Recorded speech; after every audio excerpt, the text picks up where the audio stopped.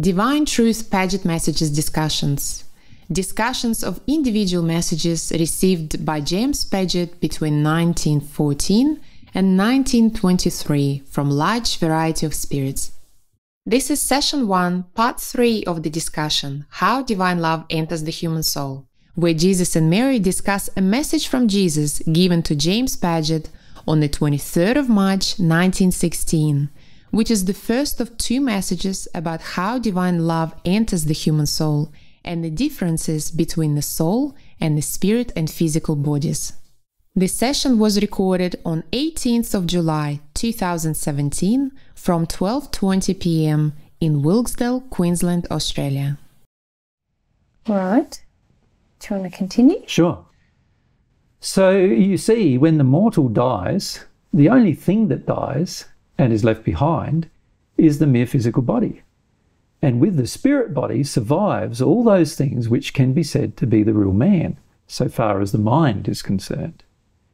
Hence, man never ceases to remember and to progress and to know that he is a being which death cannot destroy or change into something that he was not before death came to him. And thus I answer the question, when a man dies, shall he live again? He never ceases to live. And his living is not a new life, but merely the continuation of the old life with all the things of mind and conscience that were his in the old life. Yeah. And now we're getting down to some of the real important facts about the matter.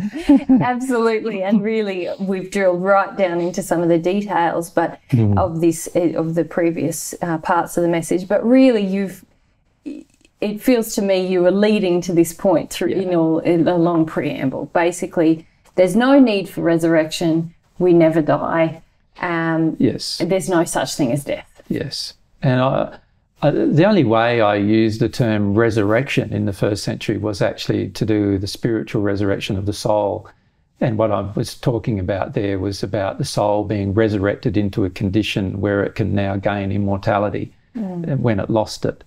And that's the only way in which I referred to resurrection in the first century. It got distorted in the Bible, obviously. And as a result of the distortion, there's all these false beliefs that came up about the way the physical, material, spiritual, and the soul-based connections were all constituted. Yeah. And that's a sad result of misinterpretation of information. The reality is, in the first century, I knew this to be the truth, that I would never die, and that my physical body, while it would die, myself, the real man, the person who I was, would remain and continue to remain thereafter. And that was the same for everybody. And the main reason why I returned in a body that I made afterwards was to demonstrate to the people who didn't have much faith in what I was saying that that was the truth. Yeah. And unfortunately, my return in a material body was misinterpreted as a resurrection in a material body, unfortunately. And it's often referred to as the resurrected Christ or a resurrected body, which is not a proper way of referring to it. Yeah. All righty. Do you want to keep going? Sure. Yeah. In the purely spirit life, the spirit body continues to contain the soul and will be its protector and coverings so long as that spirit body shall last. But this body then begins to change, and by disintegration into what we may call spirit elements and the formation of new elements to replace the disappearing ones. This change in this body is not caused by the same laws that operate to change and disintegrate and replace the physical body, but by the law controlling the development of the soul, which the spirit body contains. So, let's break it down. You say that the spirit body is the covering and protector of the soul. Just to clarify, is that... Remember here we're talking about half of the soul. Yep. So obviously it can't be the covering and protector of the whole soul. Yep. It's a covering and protector of the half of the soul. And it's really not strictly correct to say it's the covering or protector, because the soul itself covers and protects the spirit body. But it is a good way to say it, in the sense of, and the reason why we said it this way was that we wanted to demonstrate the relationship, again, between the soul and the fact that the spirit body was an important connection to the soul and was maintained by the soul. Right? And this was something that we wanted to illustrate. And is it also like, say, in our physical form, for most of us in our conscious awareness, our physical form is our main interface with experience? It's the only physical interface we have. With experience, and in a way, it's then the way that our soul is experiencing things. The world, The world. The physical universe. The physical universe. And so when we're in this spirit form now only, where we don't have a physical body, is it also a way of saying, like, this is the soul's kind of covering, this is the soul's way of being the interface unit and experiencing things? But in this case, it's an interface to both the spiritual and physical. So the spirit body is able to interface with the physical still, but not in the same way. So, and if I can illustrate how that might be the case. For example, when you interface on Earth as a person who's in the physical form, when the sun comes up, you see the sun coming up, and it's light. The day now is present. And then when the sun goes down, you see it turn into night, where your physical sight is unable to see as much. And if there's no, moon or anything, unable to see very little. Right? And so the physical body sense of sight is still seeing the physical world and the physical existence in which it's surviving. And it experiences life through it. Now, the beauty of the night coming is that we then have the desire to close our eyes and sleep, which means we get to experience another form of existence while we're asleep. And that's a part of our educational process. So God designed it that way. But the beauty of it is that now we have to sleep, and the night encourages us to sleep. And the day encourages us to awake. Now, of course, when we have lighting, it's a little different, but, that's normally the case. So there we are in our physical form, existing in the physical world, and the physical senses being absorbing our physical sense of sight, seeing, and our physical sense of sight unable to see under certain conditions, which are external to it. Right? So this is a way we're experiencing our life now. Now, let's say a spirit comes to Earth and he doesn't have a physical body. How does he see it? Well, how he sees it is now as a spiritual condition of Earth. So when he comes to Earth, even though the sun is in full day, he sees the Earth, depending on his condition, as a darkness. But if he is dark himself, he sees the condition as if it's full day. So it's just relative to his condition that his sight now works. And is this what you were saying earlier about he's experiencing things now through his spirit body's senses? Yes, so he's seeing the world through his spirit sight, but his spirit sight is not attuned to the sun. His spirit sight, or light in that regard, his spirit sight is attuned to spiritual light. In other words, the condition of love. So his spirit sight, if he is in a poor condition of love, his spirit sight will be attuned to a dark condition, and he will see that as normal. Darkness is normal. Right? If a bright person comes to Earth and he sees the Earth, he'll see it as the dark place. He'll be able to see everything still, but he will see it as dark, in a darkness, in a film of darkness. He doesn't see it as light, like the sun. But when he's in the spirit world at his normal home, he sees that as the light of sun. Because he's now in a developed state, receiving and in harmony with God's love, therefore able to see everything in harmony with the love that he's received. So the spiritual senses are attuned not to physical things, but rather to spiritual conditions. And this is an important factor of our change. Very. And one reason why, in fact, many people who pass don't realise they've passed. Very important. Because they can't see the spiritual things still, because their spiritual sight is attuned only to the physical things.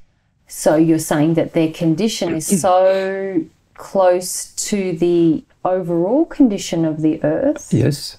Which appears to them like a day.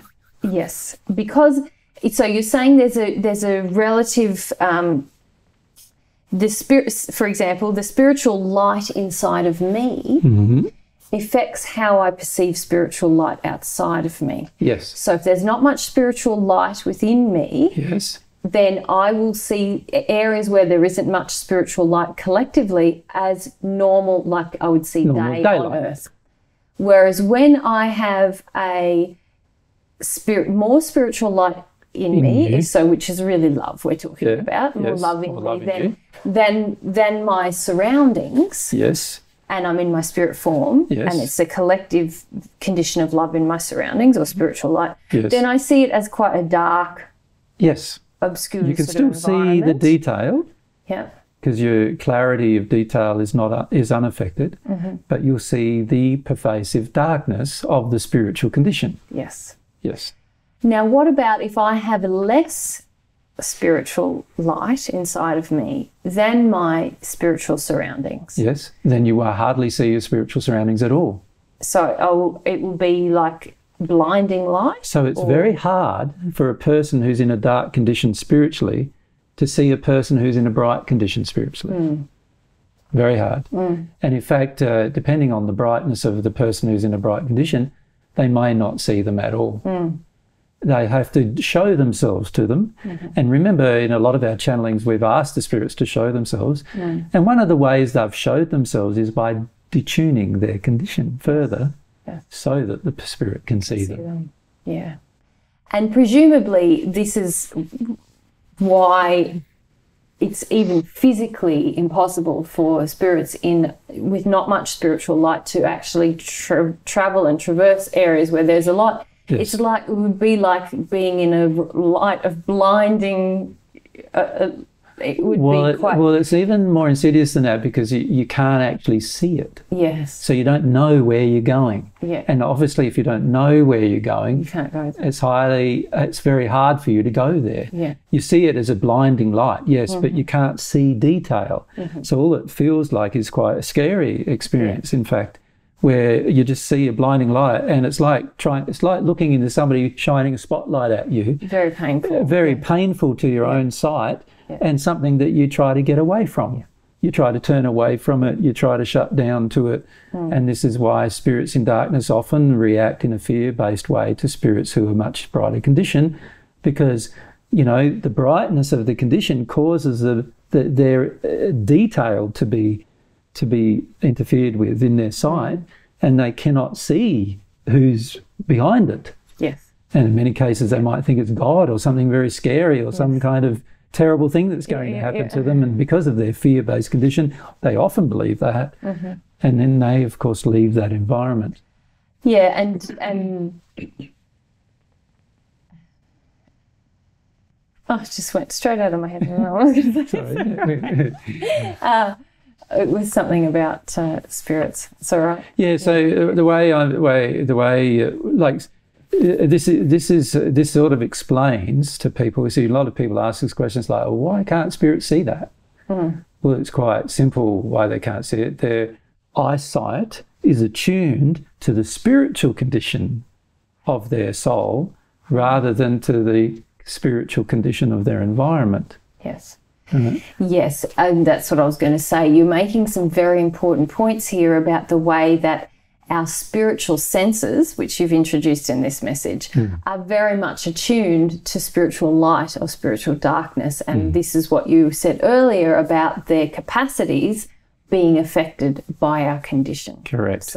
So you imagine if you, on Earth, you can see something very clear, you've got really good eyesight, you see everything really clear, you can see a long way in the distance, you know where you're headed, you know where you came from, you look behind you, you know where you came from.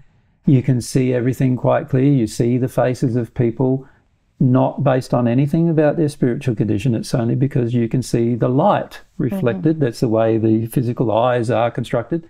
It's a light sensor allowing you, and your brain processes the upside down image and turns that into an image you can recognize, and looks at that image and adjusts it for your conception.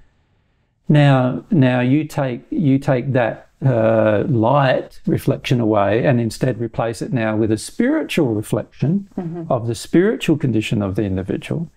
You can see that if your condition was really bright, you'd like blind me and I'd be going, I can't even see you, I can't interact with you, I can't talk to you. You hurt my eyes. You know, like your senses are now hurting, literally, as a result of the condition of the person.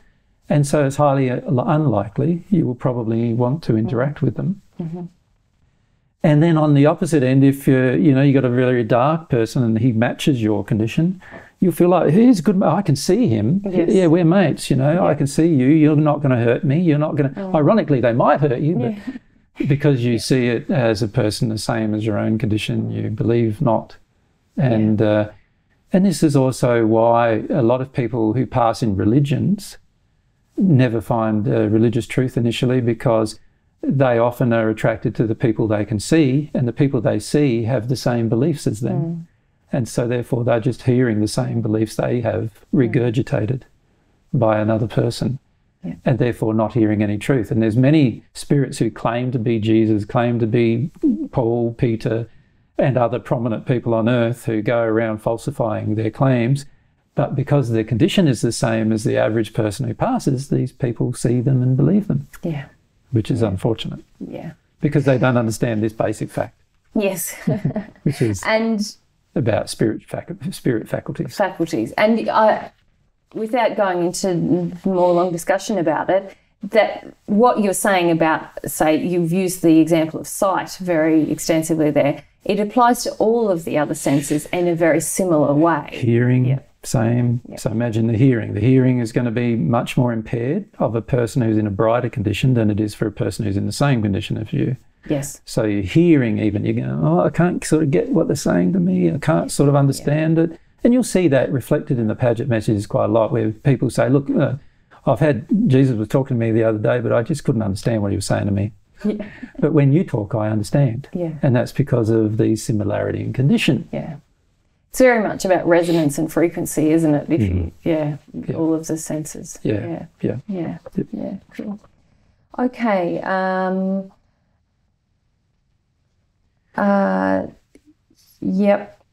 You said in that paragraph that the changes in the spirit body are governed by laws controlling the development of the soul, and that these laws are separate from the laws that govern change in the physical body. So that seems to infer that the changes in the physical body are not governed by these same soul-based laws. Is that what you mean? The changes in the physical body, remember I said, are governed by two sets of circumstances. They're governed by the physical laws themselves and the interaction of the soul with those physical laws. So they're governed by two sets of things, not just the one. So while that statement was made there, it's actually extended from that statement. The reality is that the physical body, the physical material body on earth, is still affected by the soul and its condition. But there are a whole heap of things like your senses, and here we're talking specifically, remember, about the senses rather than conditions. So we're talking specifically about senses in this particular passage, and we need to maintain that context. In the context of your senses, there are your physical, like I said, your physical eye it needs light to be reflected in order for it to see. Your spirit eye does not.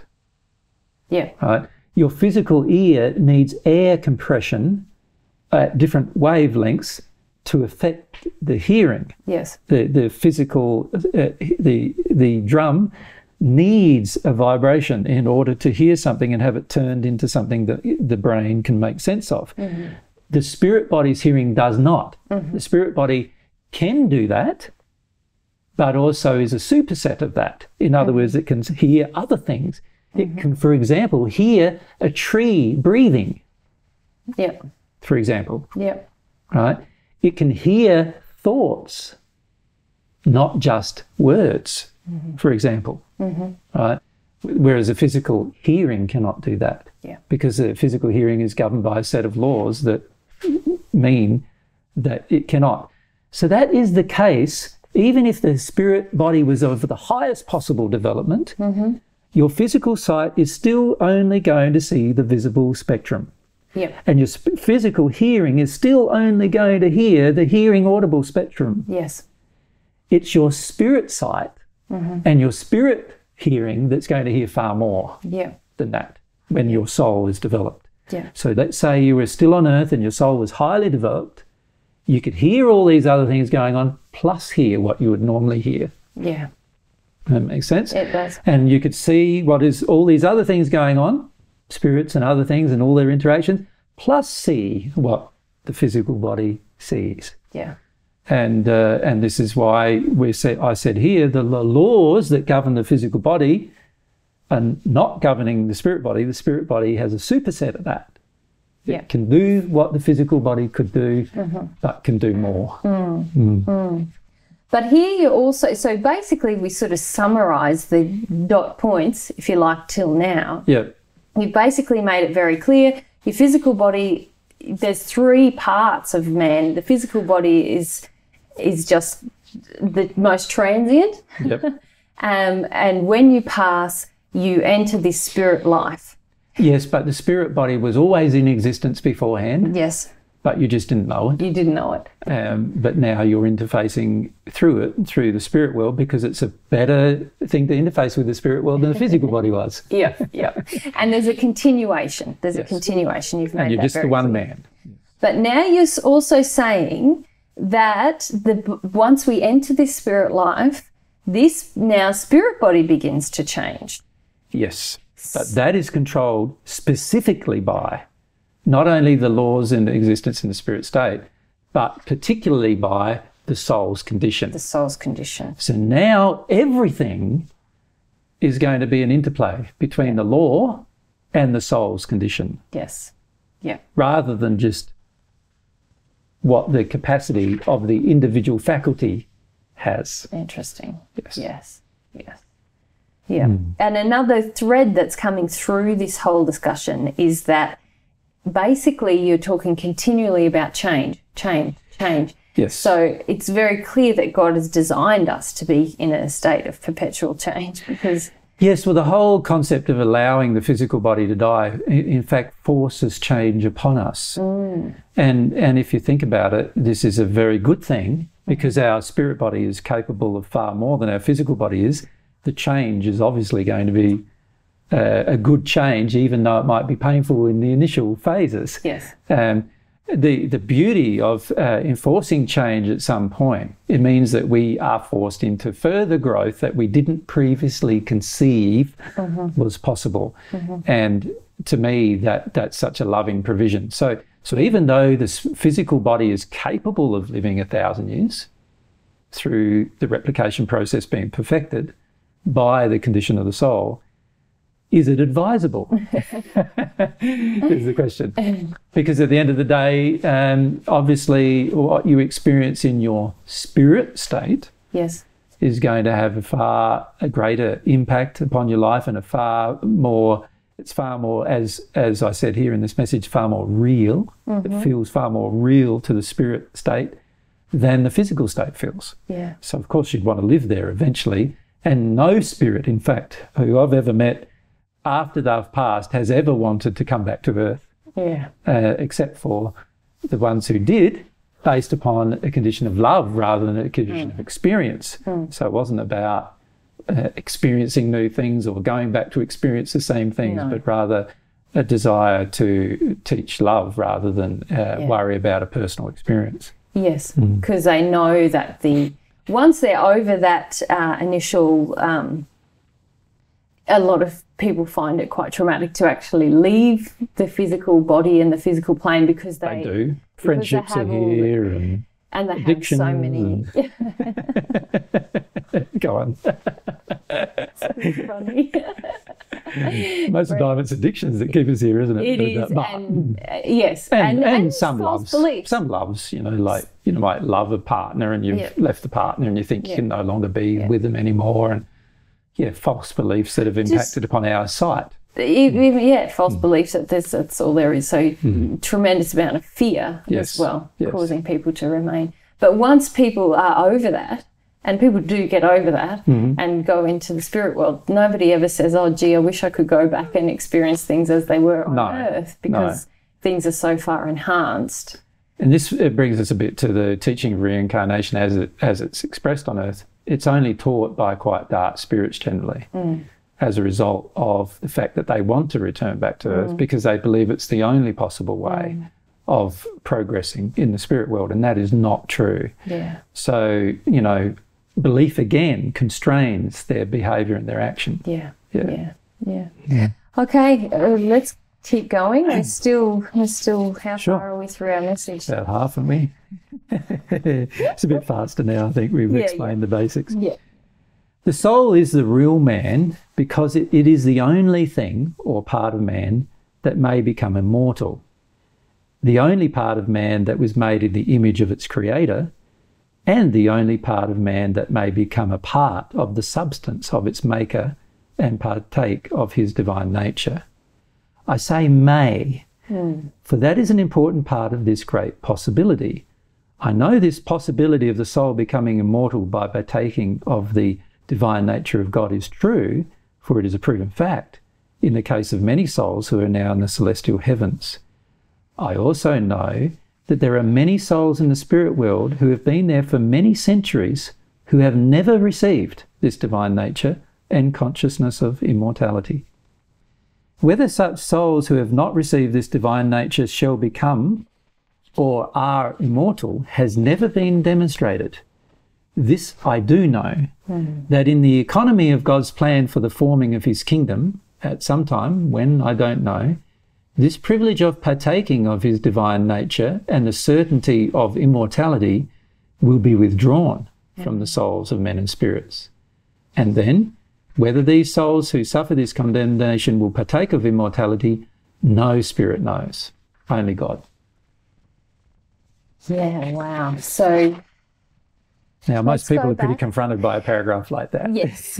So let's go back and break it down. Yeah. So right at the start of the paragraph, you said, the soul is the real man because it is the only thing or part of man that may become immortal. Yes. So if the soul is the only thing capable of immortality, does this mean that the life of the physical and spiritual bodies, that life will surely end? Because they cannot become immortal. Well, what is not known is the effect of an immortal soul connected to a physical or material body or a spirit body, and how long those bodies may be able to sustain themselves with a soul that is immortal connected to them. So questions like that, as yet, cannot be fully answered because there's no experience yet to measure the results by. We can only suppose. So for example, is it possible that the physical body of a person who is immortal in the soul sense can die? Well, we don't know. Yeah, okay, so let's just backtrack a bit. Yep. Because here you're saying that just receiving God's love makes us immortal. Makes us immortal. Yeah. But it has to receive God's love to the point of becoming at one with God. At one with God. Yeah. So we are then immortal. We're then immortal. Immortal our soul meaning is immortal. Our soul can never die. Yes. It can never be broken down into its constituent parts. Yeah. Just like, remember, death of the physical body is basically the physical body being broken down into its minutest constituent parts. That's what happens when we die. Yeah. And spiritually speaking, the spirit body may do that. We don't know, but the spirit body may do that. That is the concern of many people who are not immortal in the spirit world, who know they're not immortal. They are very worried that at some point in the future, the spirit body may die the same way the physical body died. Yeah. And that is the spirit body be broken down into its constituent parts. But once the soul is immortal, in other words, connected with God's love is flowing to it constantly, it's impossible, because it's received a substance from God, it now is a substance that can never go, can never pass. And so now that soul, although individualized still, it still has its own awareness of itself and so forth. It's not all of a sudden become the mind of God completely. It does have its own self-awareness and everything. It itself cannot die. It cannot be destroyed, and God cannot even destroy it, because if God did, the soul, he would have to destroy a part of himself, right? So God cannot even destroy it. So now that soul can be said to be immortal. It is not known the effect that that will have on the spirit or physical body, because you'd have to live forever to know what the long-term effect would be. And of course, anybody who's reached the condition of becoming immortal has not yet lived forever, because the longest person who's ever been alive in this condition is 2,000 years, and nobody has lived longer than that in that condition. But say, for example, in the first century, you attained immortality while still in your physical body. Yes. Now, your physical body did die. Yes, but because of trauma by a third party. So it's potentially possible that the physical body, when attached to an immortal soul, will not pass. It's only if it doesn't exceed the capacities of its original creation. So in other words, if a physical body exceeds the capacity of its original creation, even if it's attached to an immortal soul, it will die, because the physical body is only capable of so much trauma. And it will die. It's not some magical thing that is capable of all sorts of things and repair itself like the movies show. It is capable of a limited amount of trauma, and it will die, right? So even though it may live forever or for a long period of time, if it did not receive trauma, sooner or later there may be trauma. And sooner or later it would probably die. But without trauma, it's potential it could live forever. Potentially. But again, that would be based upon the intention of that immortal soul. Does he want it to live forever? Does he need it? He doesn't need it anymore. He doesn't need to use it. He's experiencing stuff in the soul kingdom now. He doesn't. He you know, coming back to the earth and experiencing stuff through that body would only be advisable if you were educating. There's no other real reason for retaining it. And presumably with the spirit body, same applies. We don't really know. There's no need for it anymore once the soul has reached immortality, but in a union state. Because you jump to the union state immediately, and there's a lot in between. That's right. There's so many points of development in between. Once you jump to a union state, now at the time of the writing of the Padgett messages, nobody had reached the union state. So we did not discuss anything about the soul's future. There were occasional implications that we rose in the Padgett messages, but we didn't discuss in detail the implications of any future state, because that was impossible to do given the fact that we hadn't reached the union state. So once the soul reaches a union state, right, which is a state which is not talked about in the Padgett messages at all, because it didn't occur at the time of the Padgett messages had been written. Once it reaches a union state, then it no longer really needs its spirit body either. And in fact, its spirit body may in fact be the only time it uses a spirit body is again in order to educate. And given the fact that the soul in a union state is capable of creating its own bodies, physical and material, it can create... Spiritual and material. Spiritual and material. It can create and destroy bodies at will. So it is... In order to educate. So in that case, it may be possible that the spirit body dies. The original created one at conception, might die. And you might utilise other bodies. And in fact, I have done both of those things. I have utilised both bodies in the physical form that I created, and one of them I appeared to you in the first century. And I've also created spirit bodies that I've utilised, multiple spirit bodies at the same time, that we've utilised to communicate with different people at different times in the spirit world once we reached a soul condition. So at the end of the day, you don't need the bodies, both spirit or material. Yes. Cool. Okay.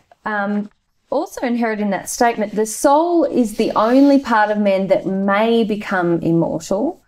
Does this mean the soul is not assured of immortality? Yes, of course, because the immortality is dependent upon the reception of God's love, the substance from God that turns a soul from being a normal, natural man into becoming a divine angel is the substance, God's love. And without the soul choosing to receive God's love, then the potential is that the soul may never become immortal.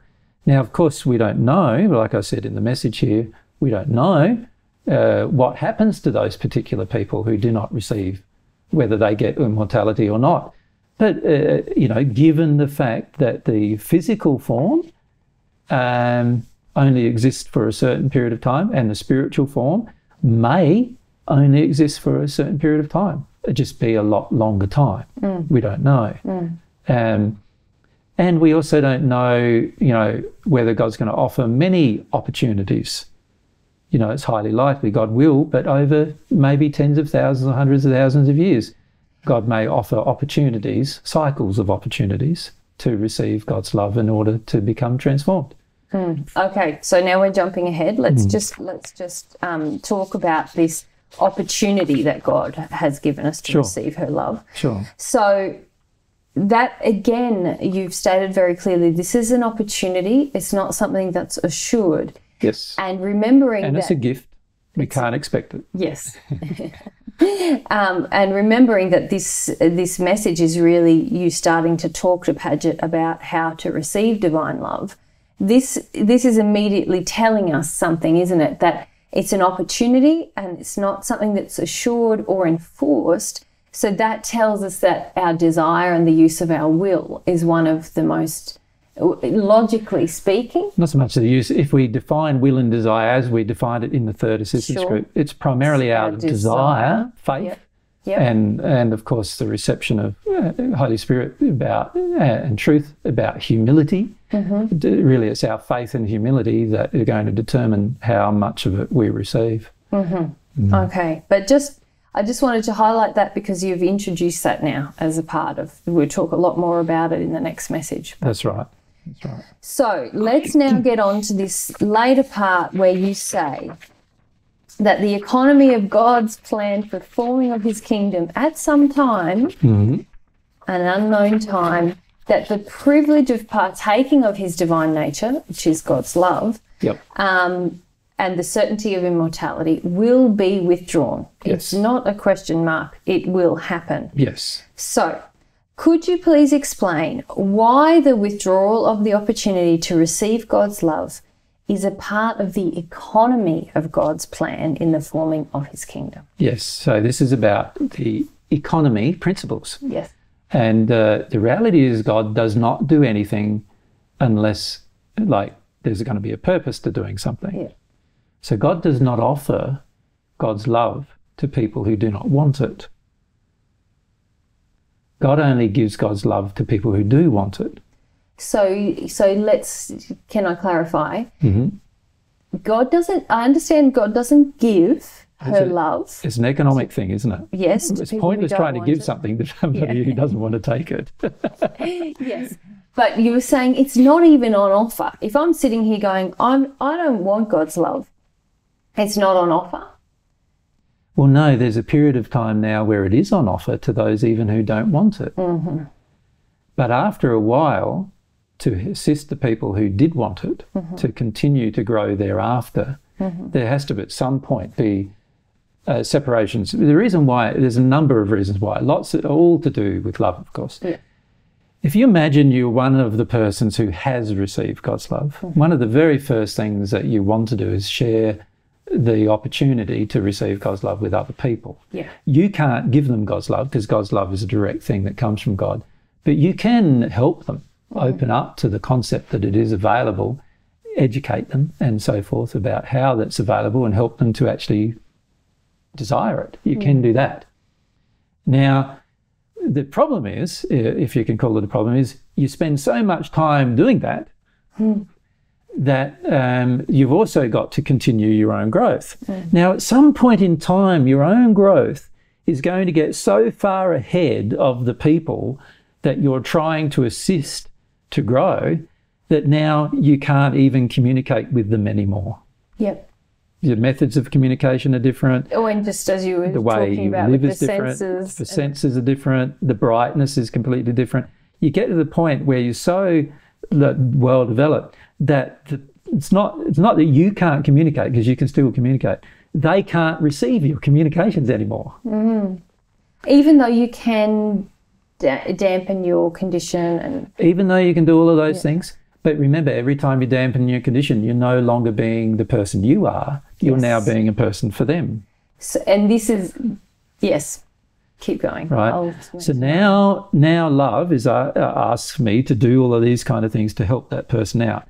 But how long do you help a person who doesn't want help?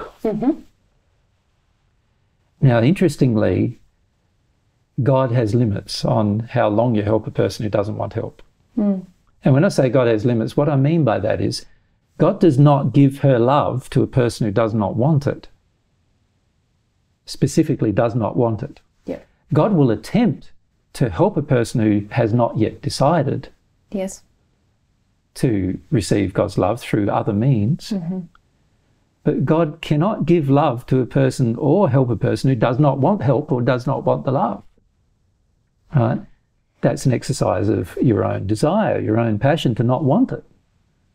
It's an exercise of will to not want it. God cannot force it upon you. To force it upon you would be an unloving act. So God can't do that either. So now there is constraints placed upon a person who's developing. The person who's now developed in love and become in union with God, now in union with their soulmate, now an immortal state, and with their soulmate in an immortal state, in a union condition, now that person is in a completely different universe. That's their primary function of existence. They are also in a completely different state, and they're also in a state that the person on earth or in a darker state is refusing to know anything about by choice, even though they know it's available. They're refusing to know everything about it. So what God's going to do, God's plan is this. God's plan is to educate everybody that God's love is available. That's the first part of his plan. That means everybody in the depths of the hell will understand that God's love's available, right the way through to any other condition will understand that God's love's available. But there will be people who still refuse it. Right? There's people right now in a highly developed intellectual state in the sixth sphere who are continuing to refuse it. And people will continue to make these kind of choices and decisions because they're able, they have free will, they're allowed to. Now, once everybody knows it's available and the majority of the people who know are still refusing it, and the others who are refusing it have made all this progress into these other states, what happens? What happens? There's no reason through the economy of God to give God's love or to even offer to people who are refusing it. Economy dictates that you don't even give it to somebody who's refusing it. Isn't it? That's what economy dictates. So that's what's going to end up happening. Economy will dictate that God no longer offers love to people who continue refusing it. At that point in time, those people no longer have the opportunity to receive God's love. And from that point in time, the opportunity exists to the other people who have to continue progression beyond their current state without having to be concerned with people who have refused to make that decision.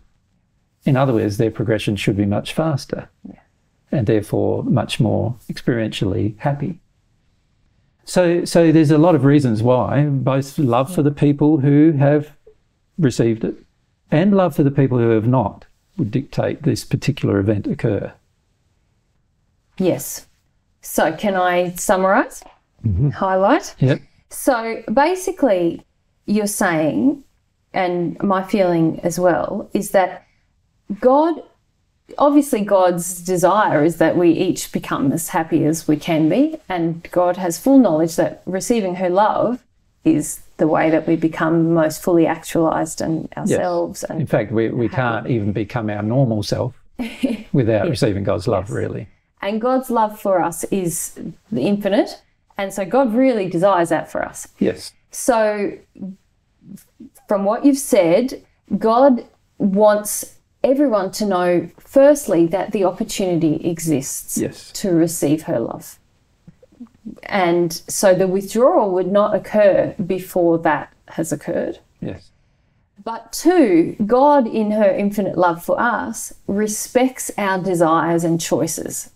And so will absolutely respect if we say, I know it's there, I know I have this possibility, but I am saying I do not want it. Yes.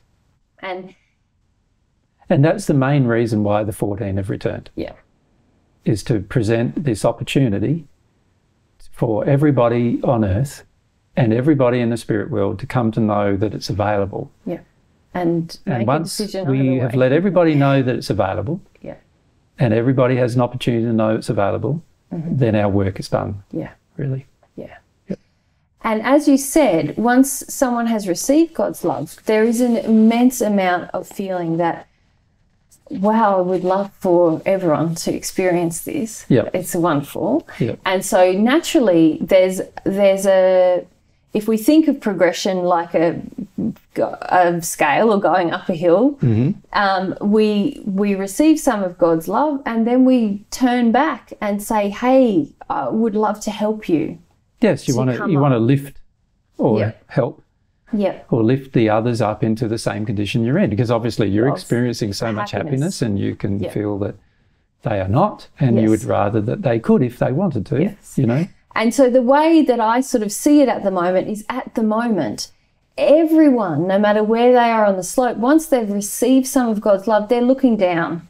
They're looking down, and this I'm speaking metaphorically, but there's a part of their emphasis and attention on assisting other people to come up. Which is a natural state of love to do that. But you can see also that it takes time and energy and resources that could otherwise be used in different pursuits. Yes. Forward, because if we think about it like that, this like emphasis down the hill, if we reach a point where we say, look, everyone knows that the possibility is there, and there's certain people who say, look, I don't want to go up this particular hill, and then we turn our attention up, we don't even know the potentials of what might be created by looking up focusing all our attention on this upward progression. And that's not to say that we haven't already looked up, because obviously we have to make the progression we've already made. That's what I was speaking very simplistically and metaphorically. And the reality also is that there is a lot of time and effort and resources being placed into helping people come to understand that the potential of receiving God's love exists. Yeah. And that, you would understand, is naturally the case. God would, of course, want everybody to know that the potential exists. Now, once this sort of closing of the potential occurs because of the fact that all the people have been offered and some have refused, and it might be, who knows, a lot that refuse. It's a separating process, really, of, you could call it sheep from goats, as I called it in the first century. But it's a separating process that occurs between those two potentials. So basically one group has the potential to become the perfect natural man, but that's the limit of their potential. And whether that potential includes immortality or not will not be known, and I'd suspect not. Based upon the fact that they haven't received a part of God in order for them to become immortal. The other potential is for the group of people that have received the potential and have engaged receiving God's love, and what happens to them. The sheep, if you call them that. Yeah. Those people, what will be offered to them in the future? What kind of growth will be offered to them beyond their current existence? Well, there's a lot of things potentially that could be offered to them that are dependent upon receiving God's love to understand and to conceive and also to know. Yeah. Go on, you were going to say. Yeah, so I don't see it as sort of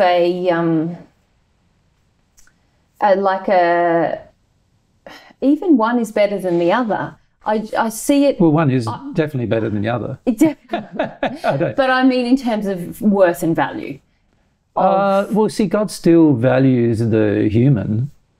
Like he values. That's what I mean. He values the person, but the reality is, the happiness potential of one is far exceeds, in terms of exponentially, billions of times greater than the other.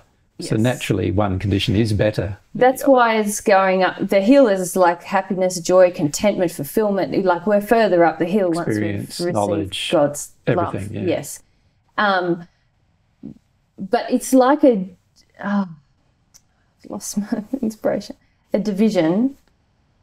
And these creative potentials, as you said, of what might happen when everyone who has received some of God's love focuses on that. All their potential. On their potential. Yeah. Focus all their effort on their potential. So at this stage, we've focused some of our effort on potential and some of our effort on helping others. Yes. And, there's a mixture of those things occurring.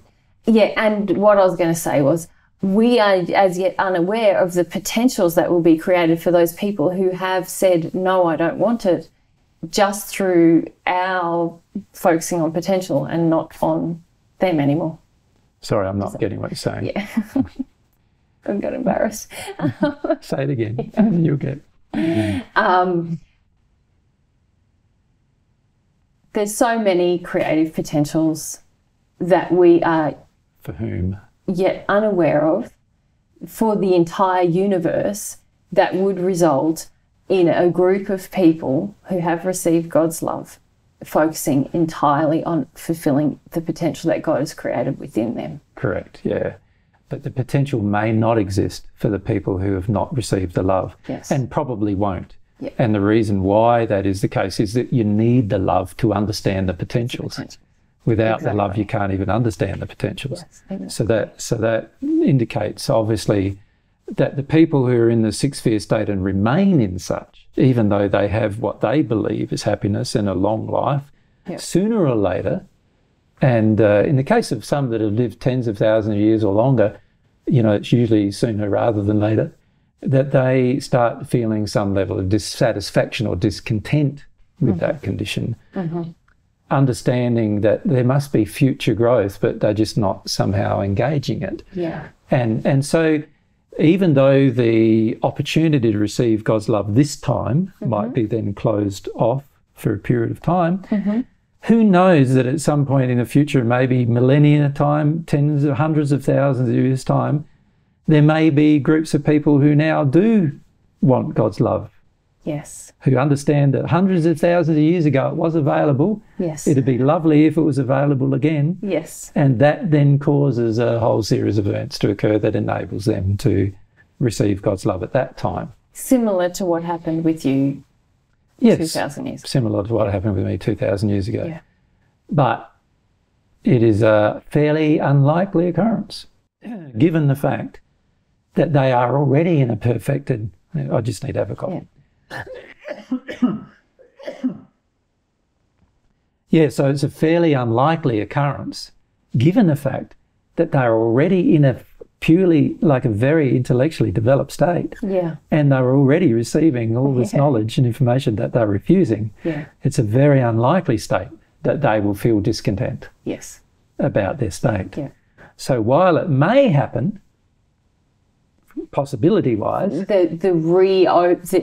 a reopening of the closed celestial spheres may happen in some point in the future. Yeah. It may, in fact, be many millions of years' time, if at all. Yeah. Because of the condition of the people involved. Yes. Yeah. So this is important to understand that it's a very important time in human history to start. Not because we're threatened of dying. Because we're not. We're not threatened with dying. God doesn't say you're going to die if you don't do what I want. None of that. Yeah. But because the opportunity exists and it may not exist. And it may not exist quite soon. Depending on how many As soon as everyone knows the opportunity exists, and at that point in time, the people who refuse have refused. And they will no longer be offered the gift of receiving God's love. But those who have, clarification again, those who have received it, even in a small amount, will continue to have that opportunity. Of course. Yeah. Of course. Because I've already received it, it cannot be close to them. Because if they've already received it, even a small bit, it cannot be close to them after that point in time. If it was, it would be a sacrifice of God's own love. Yes. And that is not possible to occur. God can't do that.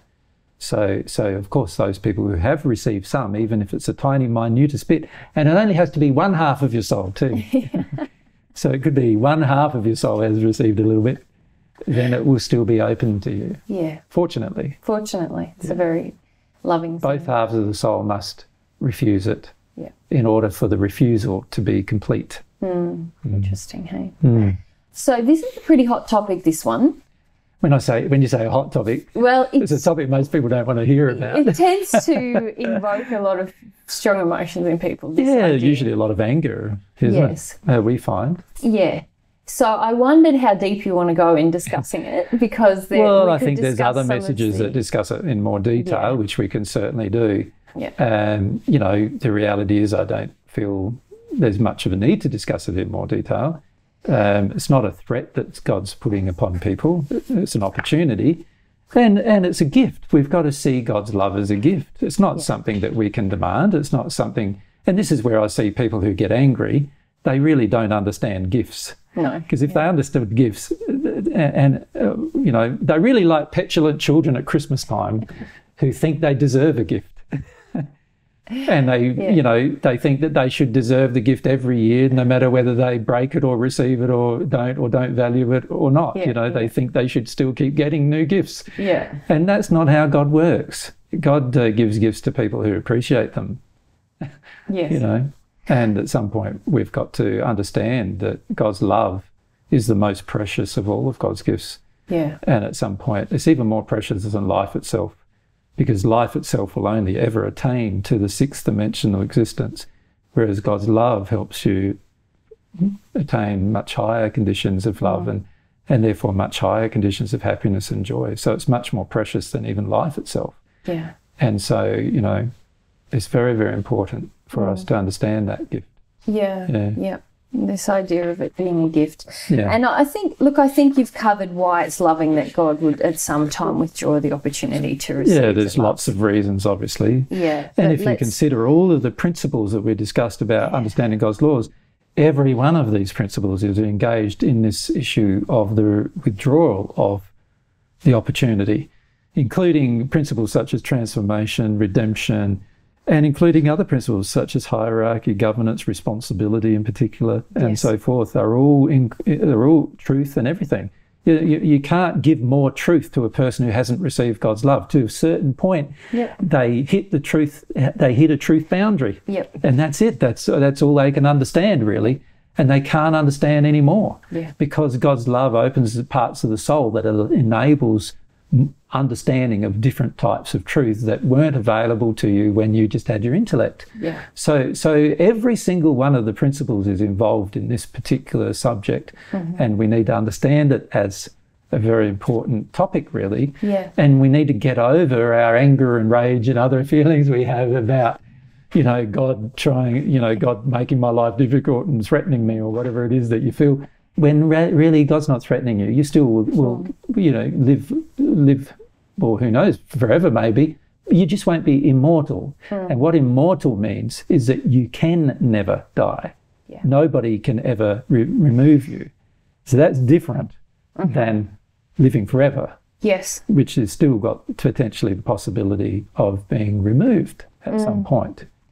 And can you clarify immortality as we're defining it here? Is that having received God's love even just once, or is it having received God's love to the point of the eighth sphere at one with God? Well, once we receive God's love just once, we have a part of God's love in us. Yeah. So we're not immortal yet, in the sense we're not conscious of our immortality, Yeah. because we still have a lot of fears and other emotions inside of us that we need to release in order to become conscious of our immortality. Once we release those fears and other problems that we face, addictions and fears that we place, we get to a state where we're now purified in God's love. We're now receiving God's love all the time. Yeah. And once you get into that state, you are now fully conscious of your own immortality. So consciousness of immortality begins when you first receive God's love once, Yeah. and ends, like when I say ends, it's completed when you now receive God's love all the time. You're at one with God. Now, in between those two states, obviously, is a state of growth. Yeah. And a person may at times be conscious they are immortal during that phase, and other times feel the fears that they have still kicking in, and therefore, stopping their ability to be conscious of it. What we're saying, though, is that anybody who has received God's love can no longer die, whether you're conscious of your immortality or not. Or not. Yeah. But the beauty of consciousness of immortality is you now have a fearless existence. Whereas if you're not conscious of immortality, you don't have a fearless existence. Big You've got to get rid of your fears Yeah. to have a fearless existence. And that's a part of the process of growth. Yeah. Wonderful. Thank you for clarifying. Let's keep going. Yep. So we finish this before Midnight. night time. Yeah. Okay. All right. Up to There are other things. Yeah. That's right. There are other things that I know and here tell you, and among them is this: that so long as the soul does not receive this divine nature, the mind, which I've described as being a part of the spirit body, continues to exist and dominates both soul and body. And in its progress, it may attain to a condition of purity and perfection, such as were possessed by the first created living souls, our first parents. Many spirits now are in this condition, but yet are mere men, and their soul remains only in the image of God, nothing more. Yep. Okay. So there you're referring to the natural love progression pretty much. Yes, but also this concept of intellectual dominance. You see today it's become a fashion to have an intellectual dominant life, trying to subordinate the desires and passions of the soul by the mind. And some religious orders, including Buddhism and stuff, even encourage that. Yep. And it's unfortunate because intellectual dominance is the mind of the spirit body dominating the operation of the soul, rather than the natural state, which is the soul dominating the operation of the mind. Yep. And so there are all sorts of problems that this incurs to the soul, and a lot of problems that it gives to us in our everlasting life, our life in the future after we've passed, including the fact that we become very intellectually reasonable while at the same time having no emotional faculties of reasoning. Yeah. So we have no emotional intelligence. And a person with no emotional intelligence and only intellectual intelligence becomes more and more devoid of happiness in the end. And this is a sad fact of life in the spirit state. This is why sooner or later people become dissatisfied with it. Once they hit the sixth sphere, the developed natural love state, they become dissatisfied because they start realizing that they're not experiencing the growth of their emotional state, their passions and feeling-based experience. And as a result of that, they also have a poor understanding of things. Yep. Because there's no emotional intelligence. Yes. So, nowadays I think people have started to engage the fact that there is such a thing as emotional intelligence, and that it is important to develop it. And that's the soul faculties that need to be developed. Yeah. So I feel that's a big important part of that message too, is to stop allowing this intellectual dominance and use your logic. That's fine. God's given you reasoning faculties for a reason, and that is they need to be logical. Unfortunately, most people are not even using them very well. there's a lot of illogical belief systems on the planet, including religious and atheism-based beliefs that are completely illogical, but we believe them because we want to. And we want to use our mind to dominate. We need to start allowing the emotional intelligence to kick in as well as a society, and start understanding the impact that has upon our future life. Yeah, it's interesting, isn't it, how very much logic and emotion are seen to be separate entities. And one needing to control the other. Logic needs to dominate and subordinate emotion, and yet I know from my own experience, the more I subordinate emotion, the less logical by anyone's standards I am. And the less happy you are too, right? And the less happy. Whereas when I have an acceptance of emotion but don't let it drive me, then I can employ logic. And particularly drive you, it's important to not let it drive you in unloving pursuits. In a negative sense, yes. Yes, in a reactive sense. It's okay if it drives you in loving pursuits. Yeah. In a fear-based or anger-based. Yes. But then when I allow that emotion, then I can employ far more logic. That is very logical. I make much better decisions that bring about not only my happiness, but more economy and more like lots of good things. Yes. So it's not setting them up as antagonists, but rather that they can work in unison. Yes. Yeah. Yeah, very important part. Yeah. Very important. Yes. Okay, now, I don't know about you, but I'm getting quite tired from this discussion. Perhaps I'm thinking perhaps we make this a session 1, and we make the next part of the discussion from the because now we sort of the message sort of changes and discusses God's mind and God's spirit and God's soul, and there's a whole heap of things that also brings about that we need to discuss as well with regard to how God's soul interacts with our soul and these kinds of things. And it could be quite a long discussion there. So in and of itself. So perhaps what we need to do is just pause our discussion at this stage. Let's do it. And then have that discussion, the next discussion that we have about this, because there are quite a number of quite complex principles we need to talk about there as well. And then we'll move on to the second message. Yeah. Thank you so much for your enthusiasm and passion in discussing this. Yeah, well, it's stuff we know for years, but it's been it's so good to be able to discuss it more. Yeah. And also, it's interesting when you discuss things. I know that many of our listeners, you will probably, for many of you, you'll probably go, oh, well, now that we've seen that assistance group number 3, which is about the understanding God's loving laws, now I can start to understand this a lot better than what we could have understood it before. And this is the beauty of an ever-expanding knowledge of things, even intellectually, is that you start to get a bit of a sense emotionally too of what that means, rather than just sort of trying to grasp it all, through some intellectual conundrums that you're facing and eventually resolving them.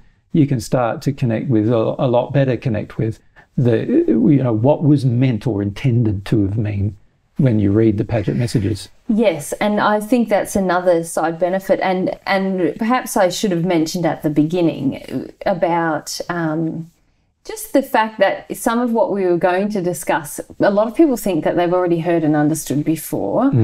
But the truth is that as we open up emotionally, as you just said, these truths become far more significant.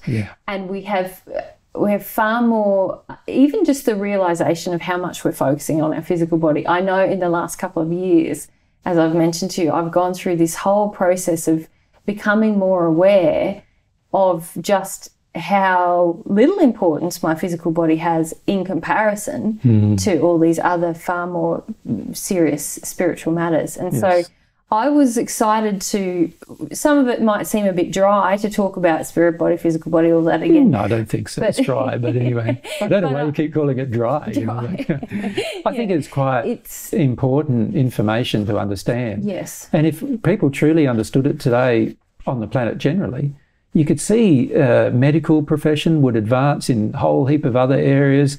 Self-development programs would advance in a whole heap of other areas. Things like alcoholism and other, problems that exist on the planet, drug abuse, alcoholism, all these other things could be much more easily solved. Things like things like, you know, intellectual impairments would be looked upon differently. Death would be looked upon differently. There'd be much less of a tendency towards war and a much higher priority on resolving problems through, you know, other methods. And like it has an effect on every aspect of our life if we had a different outlook. So I feel it's such an important thing to understand for that reason. Absolutely. Yeah. So thank you again for the message and for the discussion today. Privilege, And thanks everyone for joining us today. Hope you enjoyed the discussion. Hope you enjoyed our discussion today, our first discussion for 2017. Yes, we've been actually very busy behind the scenes, haven't we? Yes. We've been doing a lot of work on a lot of projects that will come to fruition in the next couple of years. Yes, and we've been preparing a lot of material and so forth, and we've still got a lot of preparation to do. So we probably dribble out some stuff once every week or so. We'll probably do one of these or 2 of these sessions a week and get some information out for the next few months. But there's still a lot of behind-the-scenes work we're trying to do to get things ready for what we feel we need to get ready for the future. So that a lot of our time will still go there. But it's lovely to get back and just talking about truth. It is. All right. Thanks, darling. Thanks for your time, guys. Thanks. And thanks, Lena and Eloisa. Lena and Eloisa out the back there for us. Thank you. See you later. See you.